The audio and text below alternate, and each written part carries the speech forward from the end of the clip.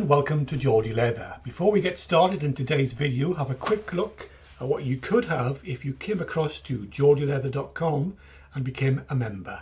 All of these wonderful services and features just for our members, so check it out. Now let's get on with the video. Hello and welcome to today's video. Now I'm involved in quite a few different charities and I work a lot with the disabled.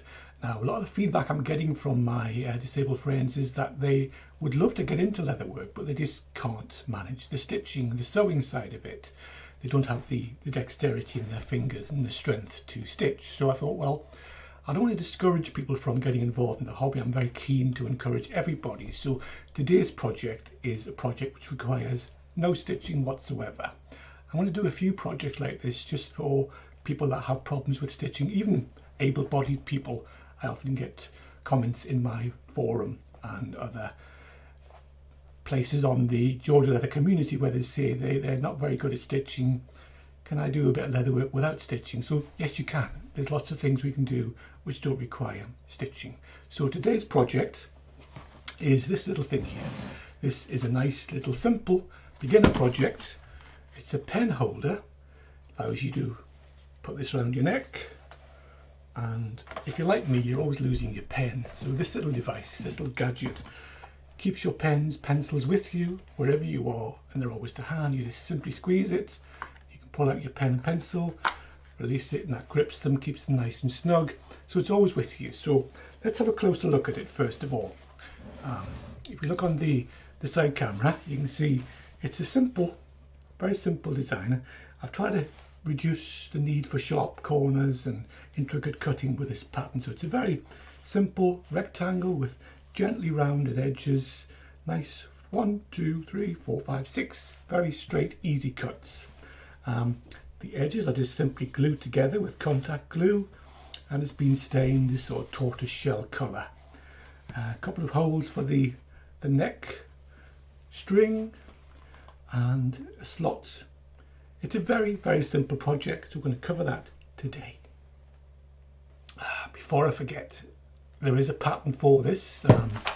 Again, it's available in both A4 and letter size paper for our American friends. So you can download this from the Geordie Leather community website at geordieleather.com. Print it off, make yourself a nice little card pattern. I've showed you how to do this in previous videos, but stick to a piece of card, cut it out, and you've got a permanent pattern to reproduce this project whenever you want to. So normal terms, it's free for the next 3 days to everybody. After that, it gets moved across to the members only section of the site, where if you want to download it, you need to join. So fair enough. Okay, so we're going to make this from vegetable tanned leather. You could make it from whatever you want really, even non-leather products, canvas, thick material. But obviously this is a leatherwork show, so we'll do leather today. We'll get some veg tan out. Again, the dimension's not that important. Not too thick, but thin enough so that when you take out the pens, it's not too thick at this point here, because otherwise you won't be able to get your pens in there easily. So let's get some leather out and have a look.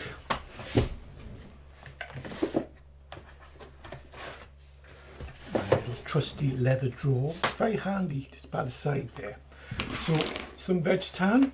Let's measure this for you. My little trusty measurer. So this is 2.1 at that position. 2, pardon me, 1.8. So as you know, with leather being a natural product, it isn't a consistently even thickness all the way through. It varies depending on the position of the piece of skin that you're cutting. So this is an average of 1.8 to 2 mil thick veg tan. So if I take my little pattern and we just find a nice spot, again, always look at the leather before you put your pattern on. You see that we have some blemishes here, some creasing, so we want to try and avoid those. But then again, it depends on your perspective. Some people like to see blemishes and creases in leatherwork. It gives a more authentic, natural appearance. Others like things as perfect as possible. I'm in between. I like a bit of both. So looking at them, I'm going to try and avoid this creased area because it's a bit too flexible there. It's a little bit stiffer in this corner, so I'm going to take this area here. So we take a scratch awl. If you remember, a scratch awl is just basically a tool, a pointy tool, which you can scratch like a pen around patterns to transfer the design. So I'm going to put my pattern here. I want to avoid that little mark there. Just check you're on the right camera.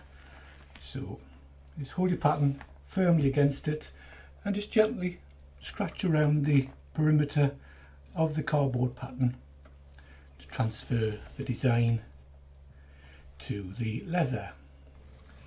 Now obviously you don't want to move your pattern as you're doing it. So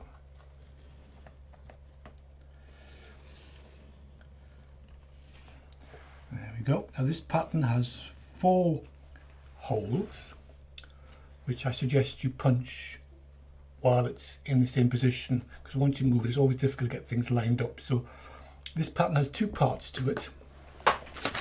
So you can see a front and a back. They're exactly the same, except the front has a slot in the front for the pens, the back doesn't. So on one piece, punch through, just mark those 2 holes there.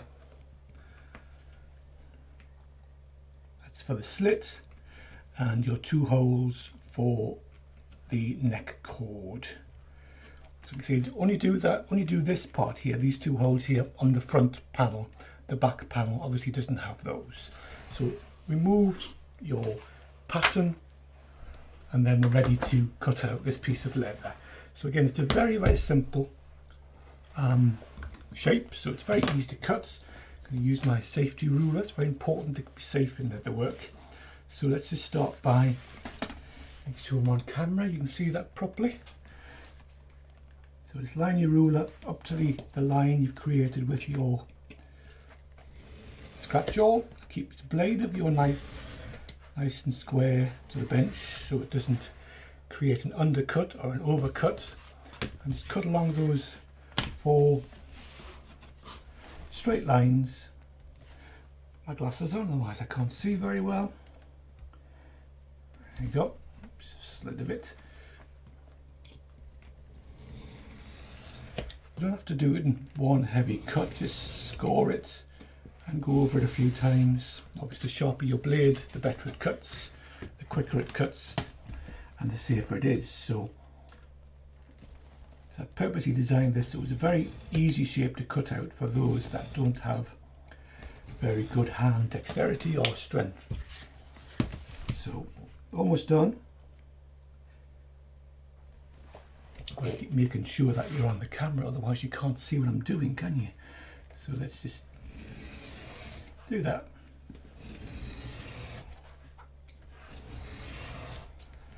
And finally those 2 little angled bits at the top. Like I say, I purposely made this simple, but you can make these whatever shape you want. You can have nice rounded corners, scallops, rounded tops, rounded bottoms, whatever you fancy. That's the beauty of leather work. You can do it your own way. You haven't got to do it the way that everybody else says to do it. Do it your way. Right, so there we have. Let's look at that on the overhead cam and the side cam. That's our first piece cut out. Now, you need to do that again for the back before we do the holes. So, see if I can get the back of this offcut. I can, so I'll just quickly do the same thing again. Utilise that nice straight edge. Let's see if we have to cut a little bit. It's not quite square, so I'm going to bring it in slightly. There's my scratch awl. Again, just go around, keeping your pattern firmly pressed against the leather so the awl doesn't slip under it and scratch it and make a nasty mark. Again, I live on a farm, so I get constant ATVs going backwards and forwards, which is a pain when you're recording video. So apologies for that. We're moving soon to hopefully somewhere without ATVs. So I'll just do that. Again, this is the back piece, so there aren't going to be any holes here. So I'm not going to punch the holes at all at the moment in the back piece. I'll show you why later. So very quickly, I'll cut this out and we'll come back.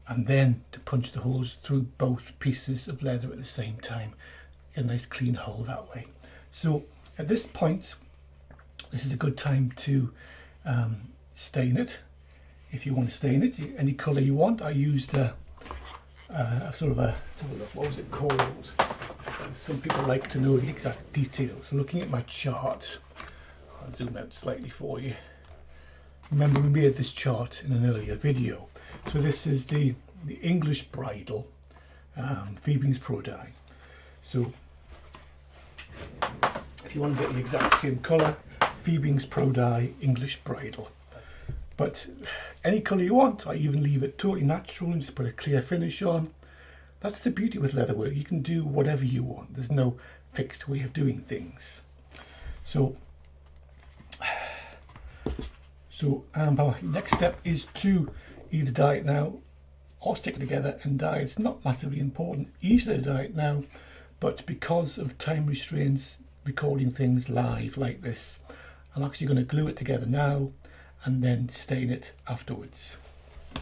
So these two are going to come together, and all we want to do is put a little bit of contact adhesive, maybe 1/4 inch, about 6mm, all the way around on both sides, and then glue them together. So let's get some glue out. Just get myself a little, I got a ton of these little plastic cards from a bankruptcy sale, and they're very useful for putting glue and things on. So get the top off. I'm one of those disabled people that have problems using my hands, so I can understand where these people are coming from. So a little bit of glue on there, and there we go.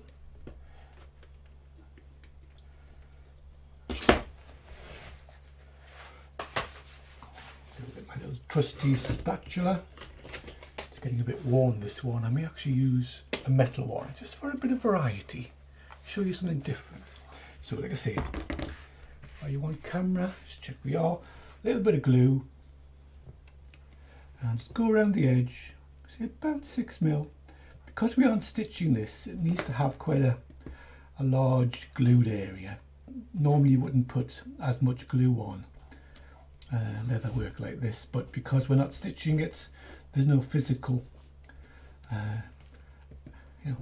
fixing, so it's relying entirely on the glue. So it's important we get a nice wide border of glue there,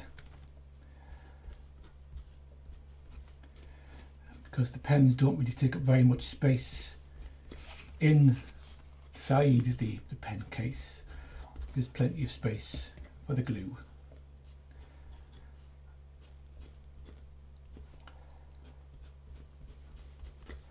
So I'll finish doing this and we'll come back in a few minutes.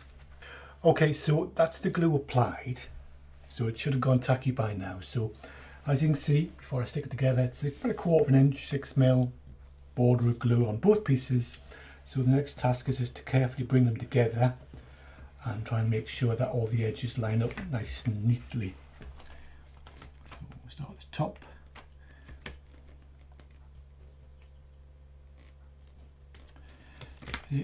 With contact, you've got a few seconds to play with it generally before it goes completely solid, but there we go. So it's just the end that needs to be pressed. That's where the glue is. So I'm going to take a bone folder and just go around the edges.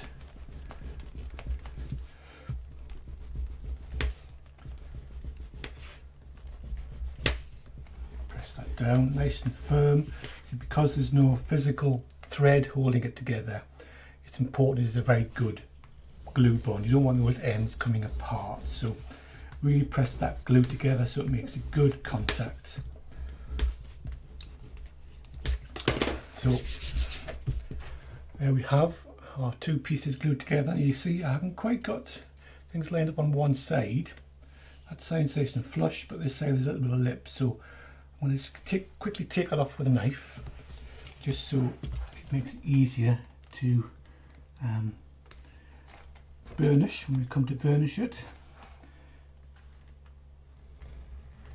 Go along the edge like that.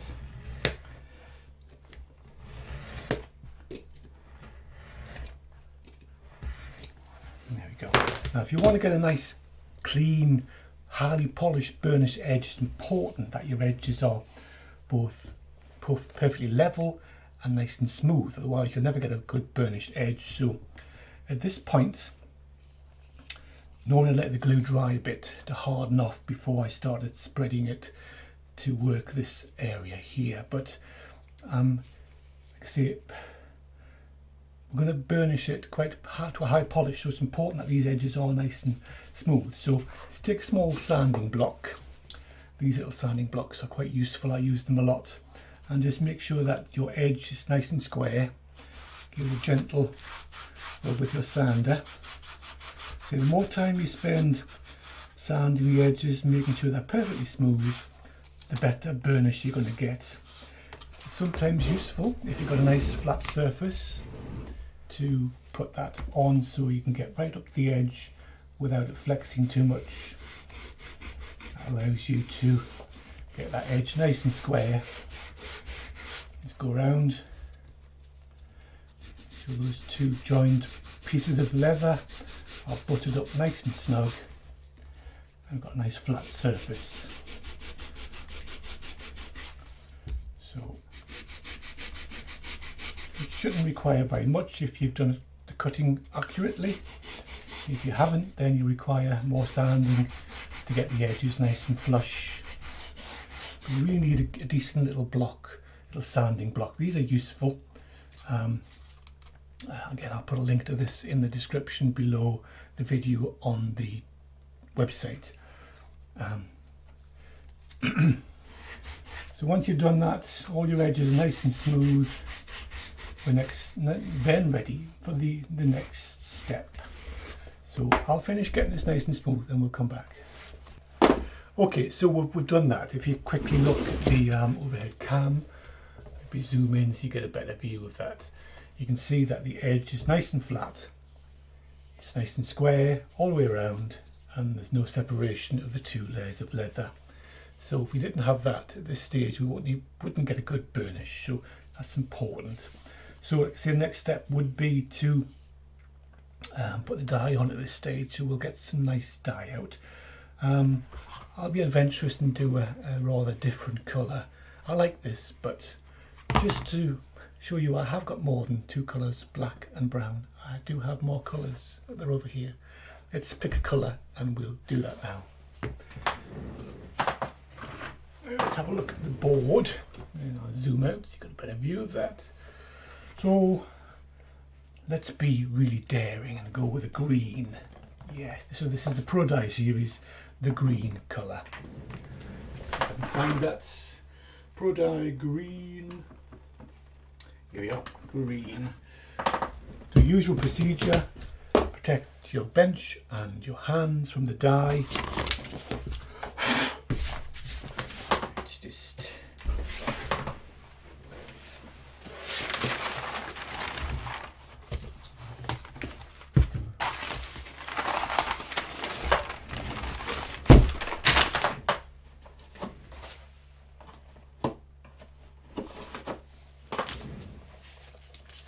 so we're going to need a wool dauber. You can use whatever you want, a cloth, brush, sponge. I like wool daubers, but everyone's got different ideas. So let me just find a wool dauber. Everything's to hand in my workshop. I've got a very confined space, so I've got to have everything within arm's reach, which is very important for an efficient workshop. So give it a gentle shake. Don't shake it hard, it'll get all frothy and bubbly. Just a gentle rock and forth. Again, fingers crossed I can get the childproof top off. Oh, first time, isn't that amazing? So as you can see, it's a very vivid green. And I've already spilled some of my gloves, so this is why we wear gloves. Right, so I'll do the back first. Isn't that really dark green?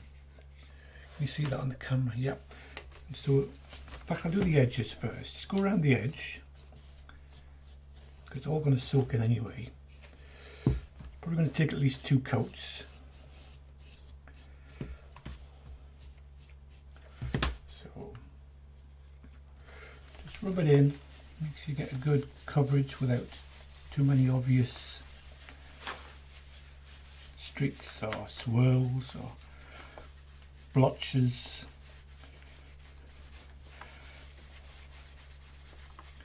That looks a reasonable first covering. So let's turn it over. We'll do the same with the front. If you do a swirling motion, it tends to mask sort of streaks and lines a bit more than doing straight strokes. You can do both, it's not really that big a deal, but I've just found over the years that if you do a swirling circular motion, you get a better coverage. Okay, just get into those little holes.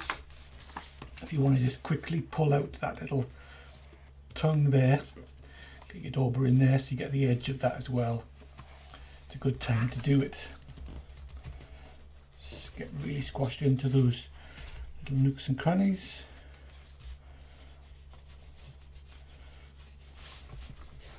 And just give it another, oops, going over. So that's the first coat. Again, you don't need to wait very long between coats, so I'm going to start with the edges again. Go around the edges. Obviously with each coat it gets a bit darker. To the back. But some of this will rub off with a cloth, so it won't be as dark as it looks now.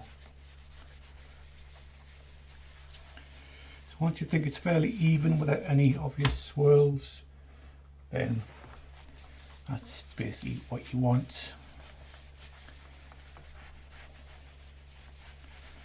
So it's quite warm here at the moment. We're in the UK and we're having a lovely summer, lovely warm sunny days, which is a rarity in this country. So there we go. I think that's basically that. Put the top back on before I go and spill this everywhere. So we'll give that a few minutes just to dry. We just prop it up so that the air gets around it and gives it a quicker drying experience. So once that's done, we're going to burnish it, get those edges nicely polished. I forgot something, didn't I? I forgot to do the edging. It's not important, we can do that now, and while the dye is handy we can touch those edges up. So I'm going to very quickly take these gloves off. I don't want to get dye on my nice edging tools. So I'm going to take this is a size 2 edge beveler. So we'll just take the project, make sure you're on camera, otherwise you can't see what I'm doing. Just very quickly take a little edge off all the way around.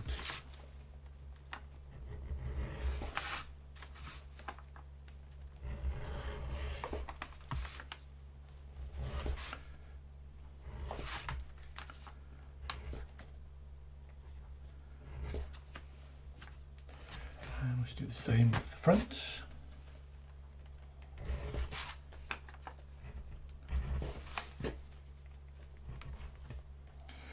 It's obviously better to do this when the leather's dry. When it's wet like this, it's going to snag a little bit as it is now. So do it before you dye. Don't make my silly mistake.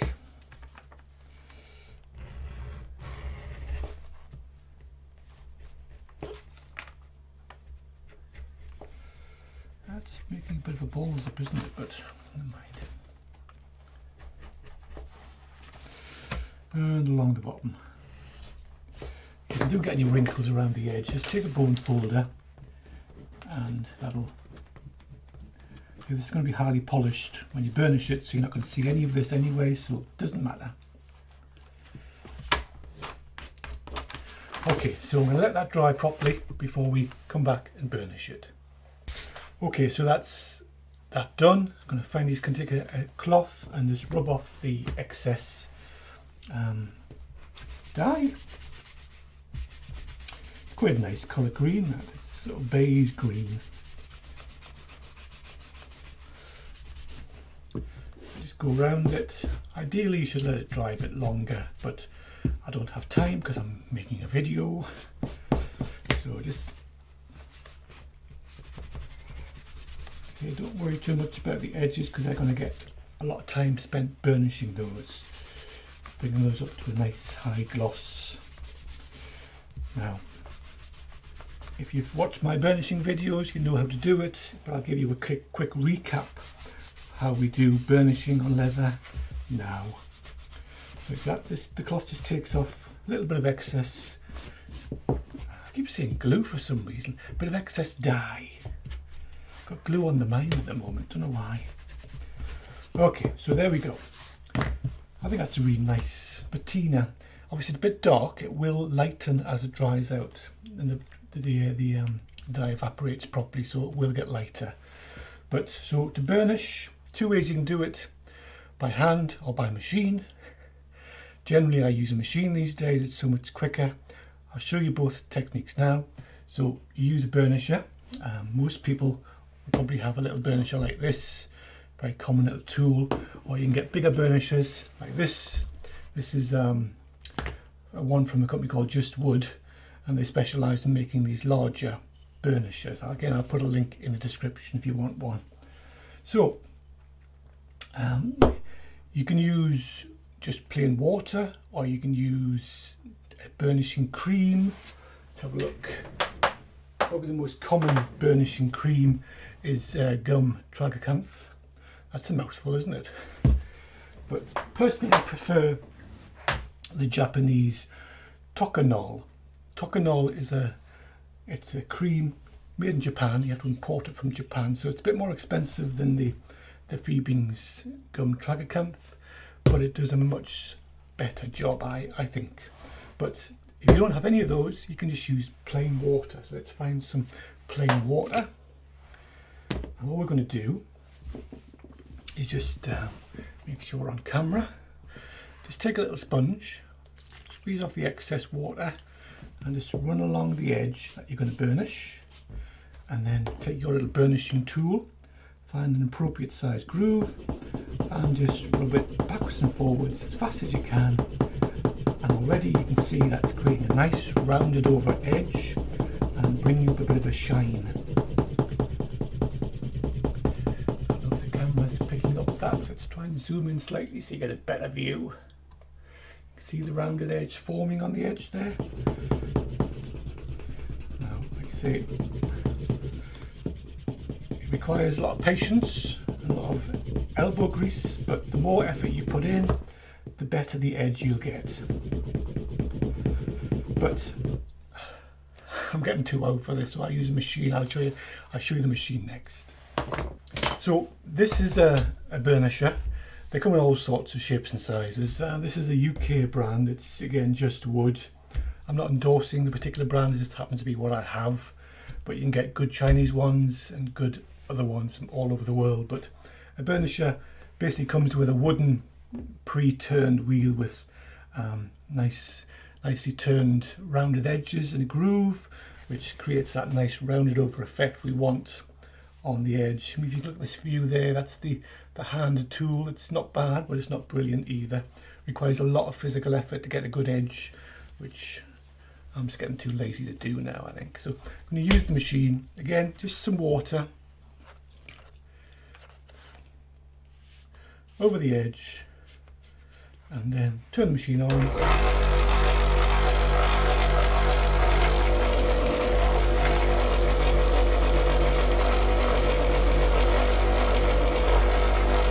I'm just pressing the edge of the leather up against the rounded edge of the wooden block here. Just keep adding water and let it dry out. And go around all the edges.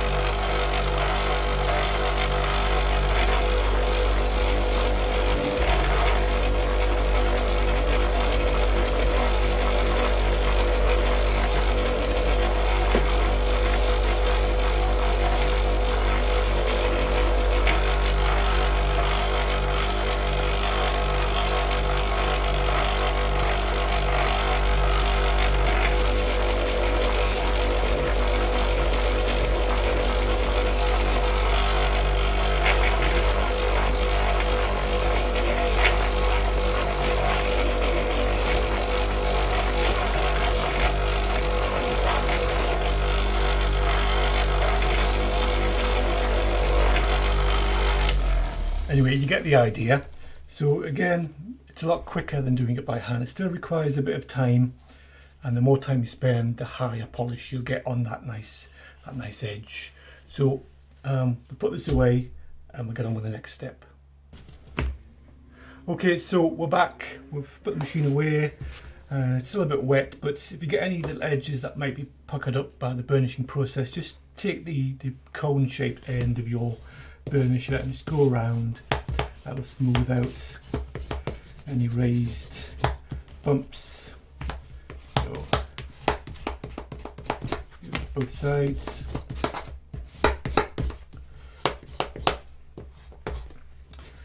And obviously I'm doing this very quickly because I want to keep the video not too long, but obviously you take your time, do a really good job, and when you're finished, upload a picture to the Geordie leather community and let us all see your work. I'd really be interested to see how yours comes out, the different variations, the different colours, the different styles. Like I say, this is a fairly simple shape, but where's my camera? There it is. But be adventurous. Change the shape of the corners, change the shape of the top. Put some texture in there, put some patterns, paint on it. We're going to be doing some leather painting in an upcoming video, so that's something to look forward to. So the final step is this is where the pen's going to sit. So ideally you want to wait till the glue's had at least a few hours to go hard, but we haven't got that time. So take a bone folder and just insert that into the little hole there. All you want to do is you want to soften up this front piece of leather so that the pens can slide in there without too much effort. So just get in there, loosen things up a little bit, and that should basically do. If you want to go in with your dauber and make the inside the same colour, you can do that. But the final stage is just to put the two holes for the neck cord. Now you can see on the original one I've actually used a bit of 𝐾𝐂, and this is paracord, but you can use leather thong, leather rope, any sort of material you want, what you think goes with the particular decoration that you decided to do your item in. So just for convenience, I'm going to use the same khaki coloured paracord, and we'll do that next. Here we go. So this is, I believe, 3mm thick. So we need a hole slightly bigger than 3mm for that to go through. So you can take your original pattern now, place it over your original, newly created product. Make sure it's all lined up, and then just using your scratch awl, just mark where those two holes need to be. And then, if you notice on the actual pattern, I have put a stitching line mark on there if you choose to stitch this. So there's not a stitching one, but you can stitch it obviously if you want to. So there are the two marks. Can you see those on the overhead cam? Yep. So we bring across my little trusty anvil again. I had quite a few comments on the last video about me forgetting what this thing was called, so I memorised it. So we'll put that on there. Zoom in a little bit further for you so you can see what I'm doing. So I'm going to take this is a 2.5. I'm going to take a 3mm drive punch, 3mm, which should do that nicely. So put my glasses on so I can see what I'm doing. Where's my hammer? Can you see what I'm doing? That's more important. Well, not really, but you know what I mean. So just centre your drive punch over there, keeping it nice and square. I notice my camera is now in the wrong position, so I'll just sort that out for you. Okay, so keep your drive punch perfectly vertical, otherwise you get a wonky hole, and there's nothing worse than a wonky hole.